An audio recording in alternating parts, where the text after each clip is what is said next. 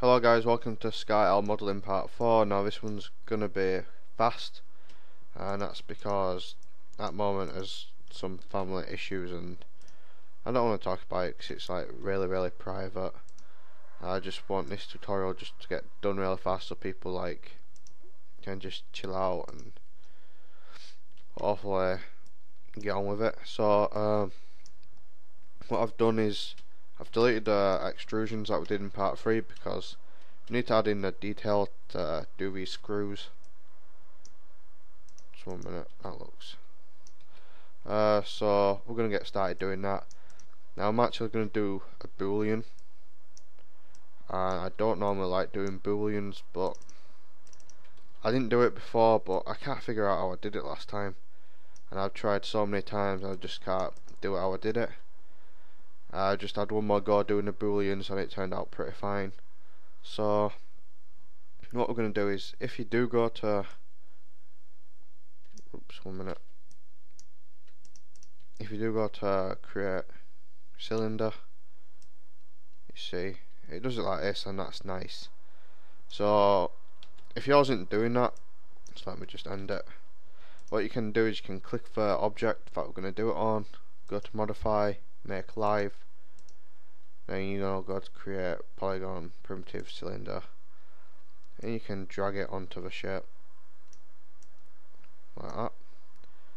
So if you've done that, go to polycylinder and give subdivision axis 8, and the rest is okay. Now you can't select the other object yet, so go back to modify and make not live. So now we want to scale this down, and we want it about, if the radius was, let's say, 1,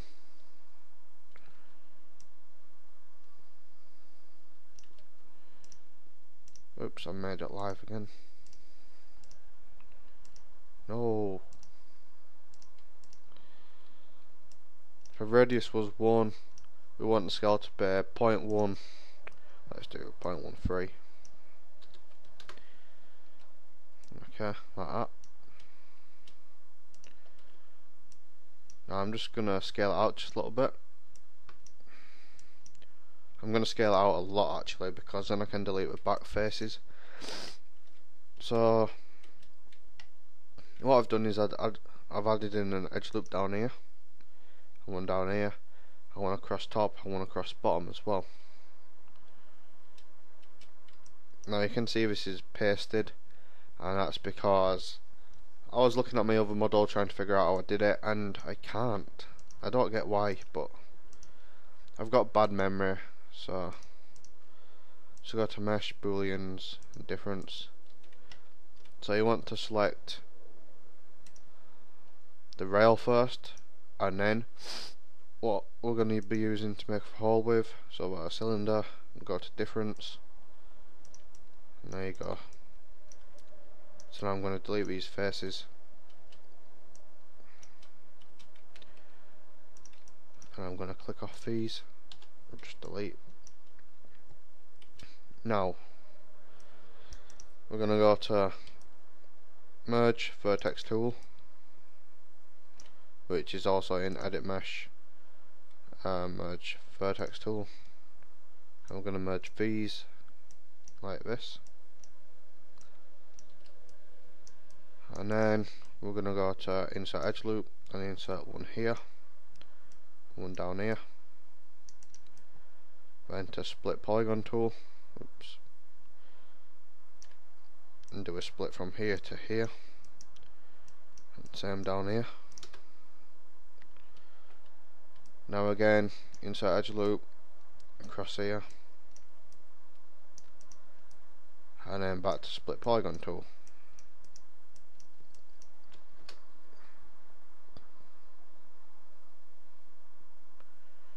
Right, so what I'm going to do now is I'm going to add in 2 more edge loops, one across here and here, and that's because we didn't have quadded geometry across these areas, and you do need quads when it comes to high poly modelling, or you'll get some weird deformation.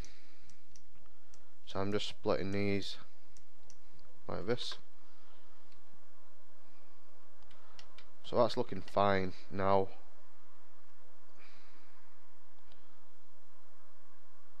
Actually, this has turned out better than my other one.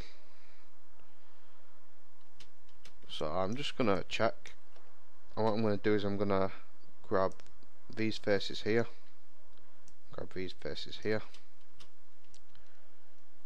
I'm gonna deselect ones there. I'm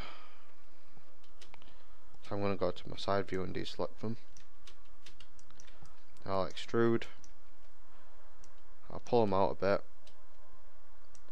I'll just give them a scale down. Hopefully this turns out alright. Push them back in just a little bit.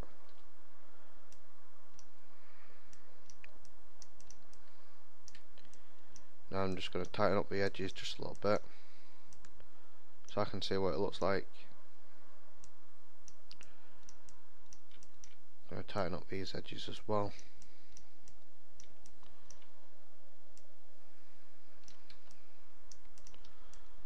So alright, that looks fine for now, and I'll end it here, even though it's only been 6 minutes.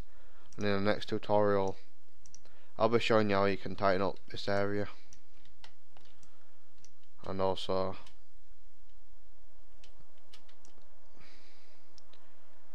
how we can fix some of these places here. Okay, so I'll just undo that and we'll carry on in the next tutorial. So that was just getting in the circle built in, and you know what it can do is you can select these faces and just duplicate them over here. So I'll do that now before we end. So I've selected these faces, and now I'm going to go to duplicate face. I'm going to go to center pivot, and I'm going to reselect it. Okay, then I'm going to drag it to here,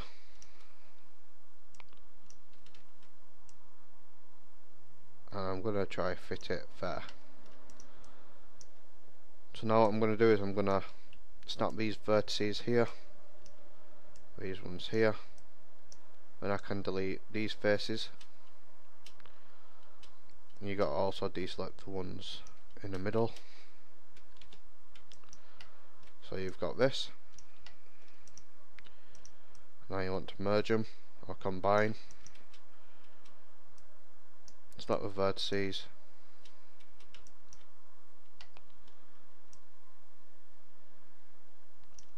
Right, okay, so we don't really need this and this yet, so we can delete these. We need the middle one, so I'm going to insert an edge loop here, and one down, one down here. Then I'll go to split polygon tool. I'll go to merge vertex tool, merge these, and merge the top ones.